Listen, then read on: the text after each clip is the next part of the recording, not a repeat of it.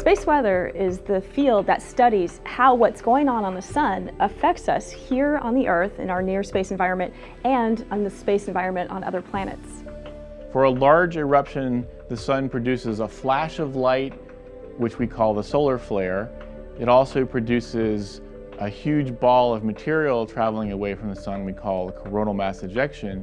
And both of those phenomena can accelerate subatomic particles, which we call solar energetic particles. These three things together make up a solar storm. A coronal mass ejection, or CME, is an eruption of plasma from the sun that shoots out into space, and it could affect us here at Earth. A solar flare is a huge release of energy that converts the magnetic energy of the sun into heat, into light. It accelerates particles and can really heat up the plasma in order of minutes to over 60 million Kelvin. Solar energetic particles are particles of plasma that are accelerated at the flare site from the energy that's released in the flare. And these particles can be accelerated up to almost 80% of the speed of light.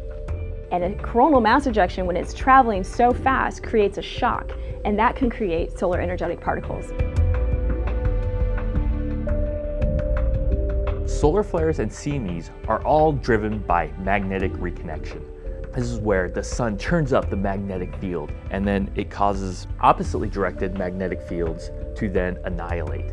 But you can't just get rid of magnetic field. You can't just get rid of energy. You have to convert that energy and transfer that energy into other things such as plasma motions, accelerating the plasma, heating up the plasma, and also giving out more light.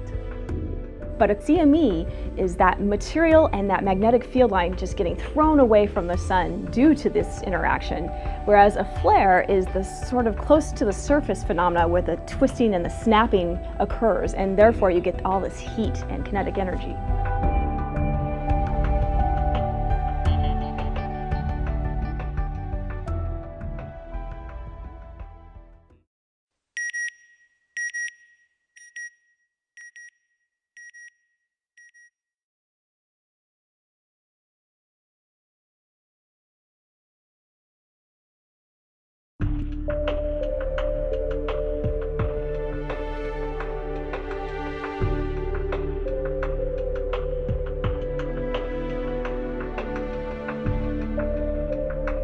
Solar flares and coronal mass ejections do not always hit Earth. They happen all over the sun, and depending on where on the sun they occur, determines whether or not they're going to travel towards the Earth. Some of them could be shot off to the side and just miss us completely. They could go up, they could go left. Some are like curveballs that a pitcher will throw. They could seemingly come straight for us and then miss us completely. Space weather can have several different effects on the Earth and the near-Earth environment. In space, it can create dangerous radiation in the form of particles, which is detrimental to the health of astronauts. These particles, as well as solar flares, can cause damage to satellites in near-Earth orbit. In addition, electromagnetic disturbances created by geomagnetic storms can affect power transmission on the ground, can also disrupt communication, but space weather has no direct effect on human beings themselves. We are protected here on the surface of the Earth from solar flares and coronal mass ejections when they impact the Earth due to the magnetic field of the Earth called the magnetosphere, which deflects the magnetic field and the energetic particles, as well as the atmosphere, which absorbs the higher levels of radiation. Most of the energy that's associated with a solar flare or a coronal mass ejection doesn't even reach the surface of the Earth. So even the biggest of flares isn't going to affect you here at Earth.